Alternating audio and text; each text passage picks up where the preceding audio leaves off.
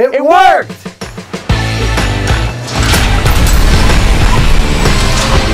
All right, so I'm Jesse. And I'm Mr. G. And we made a working electric lawnmower from, what would you say, scratch? Yeah, I mean, we've changed it completely. The only thing is we didn't change the operation. The blade works as functioning before. We just changed the input to the blade. And this was kind of a, we took a little bit of a roundabout process, right? We started over here with this crazy conversion. And this was, you know, it's a kind of a proof of concept. Don't call this crazy. Well, yeah, I mean... This is my baby. But I mean, this is a proof of concept. It's Yeah. just to show that it works. It's just to show that it's a great visual tool, because obviously you've seen a 12-volt battery before and you've seen a drill before. We introduced this concept of an inverter. Remember, we have a piston delete. Right. We got rid of the head. We got rid of the piston. If you look in here, there's no piston there. Right. And you were saying that we even got rid of part of the crankshaft. You had to balance the crankshaft. Yes, I didn't had even to know make that. So we went from well, we started with a working engine, completely tore it apart, broke it, right? Then we get this, which is a visual prototype, a working prototype. Yeah. So we know that we can power it electrically, because we did. You know what was nice about this, Jesse, is that we got to measure the watts. We put the kilowatt on there, and once we knew how many watts, then we could size the battery appropriately. Right, and we kind of had an idea of how many watts we'd be drawing here. So then let's talk about this. This is a completely different beast. There's no drill. Like, Right. Look at the difference in size between this motor and the drill. The motor inside the drill is tiny. It's like, what, maybe 1.5 inches diameter, 2 inches? Yeah, probably. And this is, what?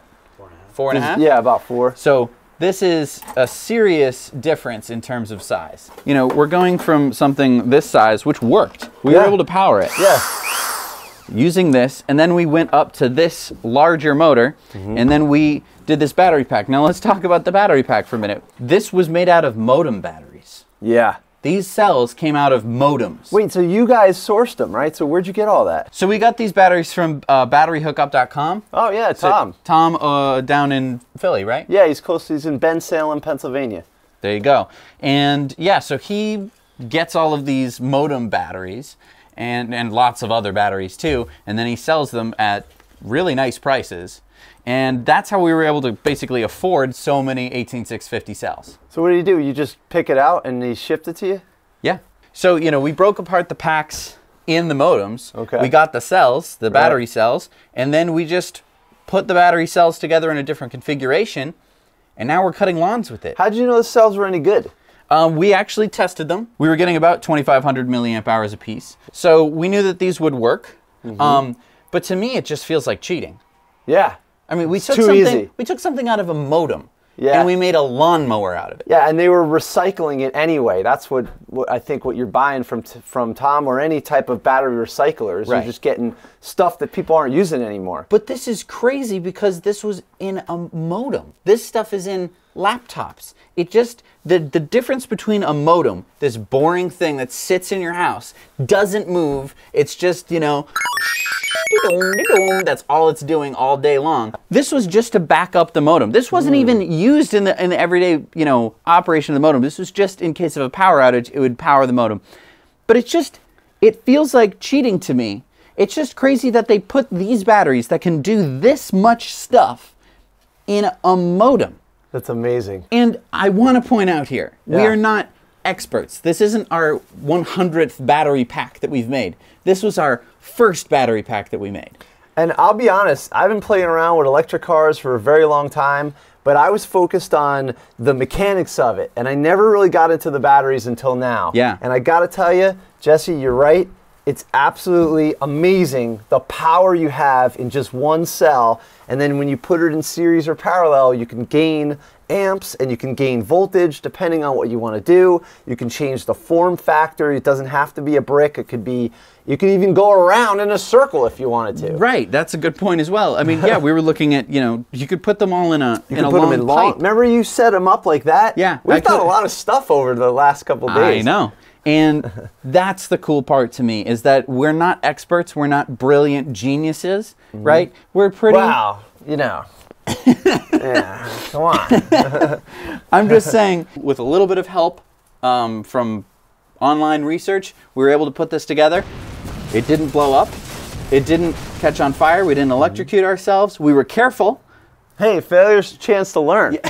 You know? Unless you electrocute yourself and die. Well, look, the thing about electricity is everything fails and you could get electrocuted. Just don't be in the way. Right. So that's all it is. The circuit doesn't care about you if you're not in line. So, I mean, we got to chalk this one up as a win. Because we were able to cut grass for 25 minutes. The battery still had power. We ran out of grass before we ran out of power. And it wasn't a small property. Like it had a section over here, a section over here, a section in the back. Like, and you never, sure, it got bogged down a little bit, but there wasn't a point where it didn't work. It did cut grass. Yes. And it cut at a length that was reasonable. I want to ask you guys, what do you think worked? What do you think didn't work? What do you think we could improve upon? This is clearly not...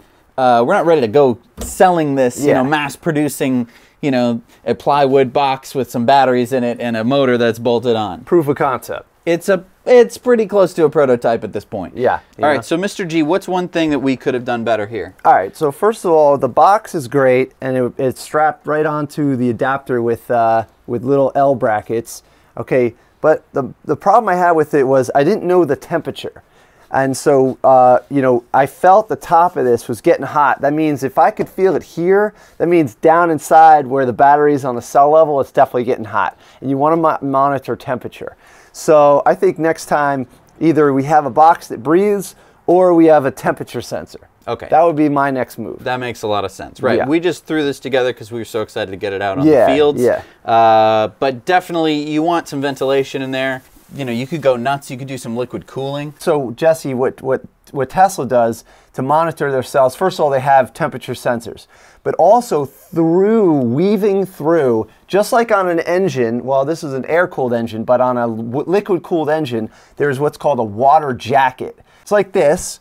It covers around all the hot parts, right? But it's water. And you're hot, but you got to cool down. But so imagine the jacket had a water thing flowing through it. It's the opposite of a jacket. Instead of being insulative, it's conductive in order to conduct the heat away from the battery pack. You know, you impress me sometimes. But that would help cool it down if we wanted to go that far. Right. What else could we do to keep the temperatures cooler from a cell level? Well, you could do an aluminum case, or you could do, let's see, you could have air cooled. Yeah. What about putting more batteries in parallel? Would that lower the pack temperature because it would be drawing less amps? Oh, absolutely. Yeah, if you got the room, you could go, right, exactly. The more amps you draw, the more it's going to cost you in heat. Absolutely. And so if we had, instead of doing 4 in parallel, if we had gone 10 in parallel. Oh, yeah. So, I mean, first of all, you'd be adding a lot more in terms of capacity. So you'd be able to mow the lawn a much longer period of time, but also each cell is going to be doing less work. Absolutely, right. So we ran it for 25 minutes and we were getting down to around like 32 volts. How much longer do you think we could have run it? My estimate, I think another 10 to 15 minutes. But the pack that we built using 52 18650 cells, but keeping in mind obviously the capacity of each cell. So we were around 2500 milliamps per cell. If you're using those kinds of cells and you have the same configuration 13S 4P that we were doing, so you can go like, you know, 30, 40 minutes. Yeah. And that's pretty good. I mean, most gas mowers don't take much more than that. So now there's just a couple other things that we did that a lot of people would have trouble doing.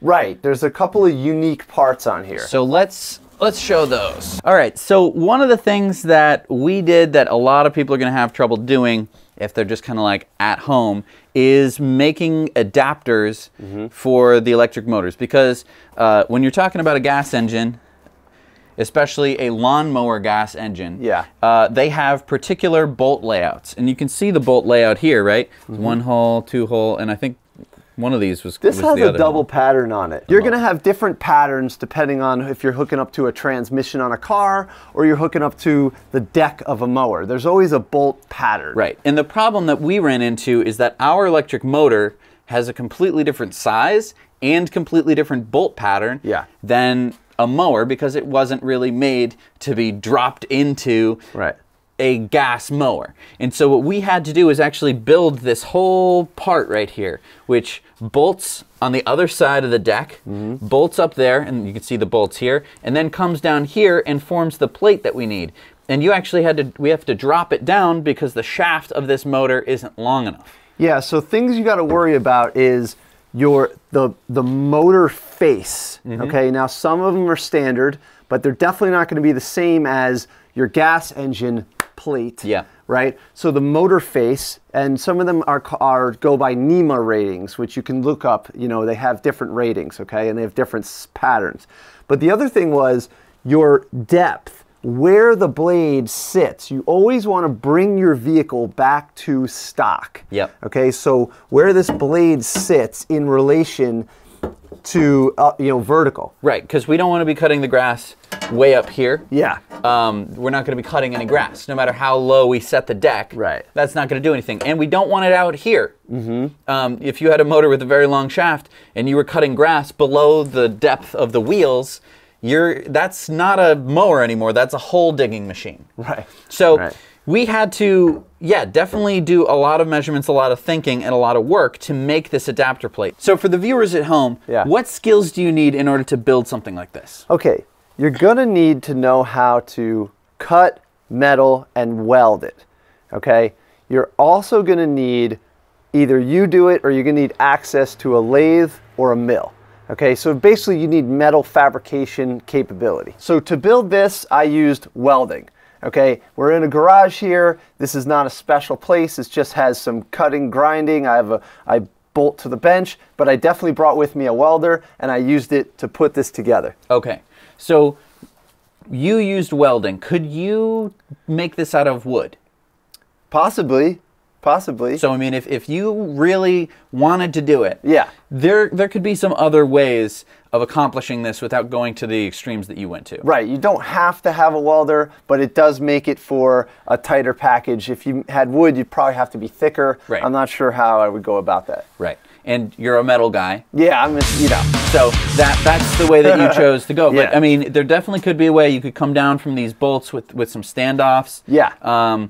To get the height right, and then you could have a plate there. Yeah. It's all about being smart, being safe, and being resourceful. And Jesse, keep in mind, this is all made out of 2-inch flat bar that I bent around and then made these flat pieces, then I cut it off. So it was all made out of available material. You could buy this stuff at like Home Depot, whatever. You know, okay, it's not so you don't have to have some it's not super unique. Right, you're not calling up McMaster-Carr with a custom order and they're going to be, shipping it out to you. Yeah. So that's good to know. But there's one other piece that we needed to fabricate for this that was a bit more complicated, and that is this guy right here, this round steel piece. So that is our blade coupler. And so you can find blade couplers, but they are made for gas engines. So if we tilt this mower back, you see that obviously this is a gas mower, and they specifically have a fitting piece. But again, they sell different ones for different mowers. This one fits very well. There you go. And so you can see that we can turn the mower, and the mower can turn the blade. Yep. But the problem was with our electric motor, this didn't fit. Right. And so we needed to make a custom piece. The shaft was completely different. Instead of a shaft with a keyway, it was a D shaft and it was a different size completely. So what I did was I didn't have access to a lathe at that point. So what I did was I said to my friend, and I said, that's that shaft and this shape, go. Literally, I just gave him 2 measurements and he made everything in between, which looks like this. Right. And so that's probably going to be the most difficult part for anyone who's trying to work on this themselves. Right. Now, is there any other way, if you don't have any metal fabrication skills, to get from your motor to this piece? I mean, could we order some kind of adapter itself? So, okay, so a lot of times you can. From a McMaster-Carr, they have couplers that have one side and it's different from the other side, and there's like a spider in between. But I just couldn't find it. There was nothing available. Believe me, I looked. The last thing you want to do is make custom parts unless you have to. Yeah. So buy everything you can until you can't, and then you need a fabricator. Thanks for watching. Join us next time as we continue our adventures on the Conversion Garage.